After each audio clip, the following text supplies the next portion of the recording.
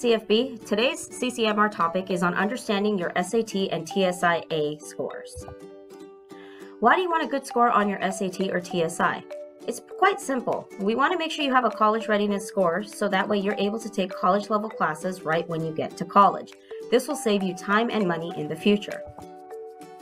More reasons on why you want to have a good score on the SAT or TSIA2.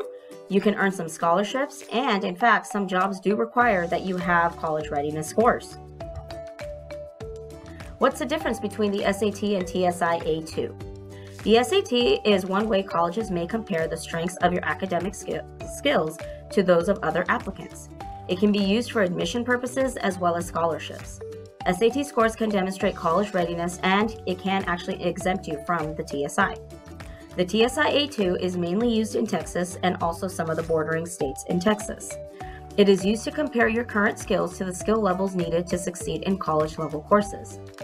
TSIA2 scores determine whether you will begin college with taking extra courses to bring you up to college level, or if you're able to start with college level courses right away. Let's look at the scores that you need on the SAT in order to be college ready. So the college readiness benchmark for evidence-based reading and writing is a 480 or higher, and on the math it's a 530 or higher. When you're looking at your score report from your SAT, sort of think of it as a stoplight or a signal. If it's in the red area, we need to strengthen our skills. If it's in the yellow, we're approaching the college readiness benchmarks that we need. If it's in the green, then we've met our benchmark, but we can always go higher if that is what our aim is. When we're looking at it for the SAT national score ranges, the highest score a student can earn is a 1600. That breaks down to an 800 each in the evidence-based reading and writing as well as a math section. That is typically 8% of students would fall into that category.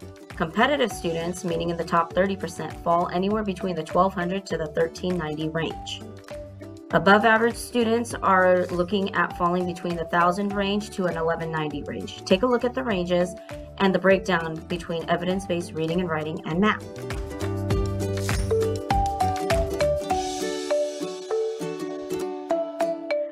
The TSI is on a different indicator.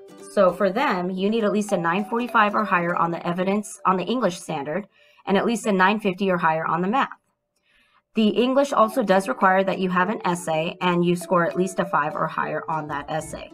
In the event you don't get a 945 on the ELAR, you will be taken to a diagnostic. That's sort of like a second chance. You get at least a 5 on that, you're able to take the essay, you get a 5 on your essay, you still meet college readiness with English. With math, if you don't reach that 950, you'll be taken to the diagnostic as well. You need at least a 6 or higher on the diagnostic in order to show college readiness scores. The great thing is, with many of the colleges, we can mix and match. If you meet the standard in English with your SAT and you need the TSI for the math, they'll accept it as long as we have a mix and match of college readiness scores. Just be sure that you submit that information to the colleges. How do we access and send our score reports? Let's talk about that next. So when it comes to sending our SAT scores, that is something you will need to do directly. In order to access your scores, you need to log into your College Board account, click on My SAT, scroll down until you see where it says All PSAT and SAT scores, and click the link to see the actual detailed report and the sub-scores that are located for that test. You'll also need to send your scores for the SAT to those universities that you're interested in. You would log into your College Board account, you'd click on My SAT, you need to click on the link in order to send your scores. The cost is typically $12 to $15 for you to submit your scores, but if you need to send it expedited, then there is an additional fee that is required. If you do qualify for free or reduced lunch, you do not have to pay. You would actually be able to waive that and you'll be able to submit your scores free of charge. As for your scores with the TSIA2, if you go to studentportal.accuplacer.org, you can enter your information in and you can then access your scores. The other thing you can do is you can Google student Accuplacer results and you can then put in the information so that way you can find the scores and have those sent to you and also to the university that you need to send it to. What's next? What do we got to do to make sure that you have those college readiness scores? If we're looking at the SAT, as always, make sure you're looking at Khan Academy to get free SAT prep. It is free, they prepare you, you can take some tests online, so it is a great opportunity that's available.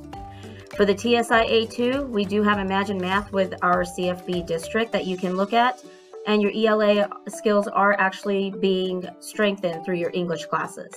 There are also some PDFs that are available for TSI for your English and math that you can also take a look at in order to prepare you even further for the TSI. Frequently asked questions that we have: what if I have a disability? There are test accommodations that are available as long as those are documented.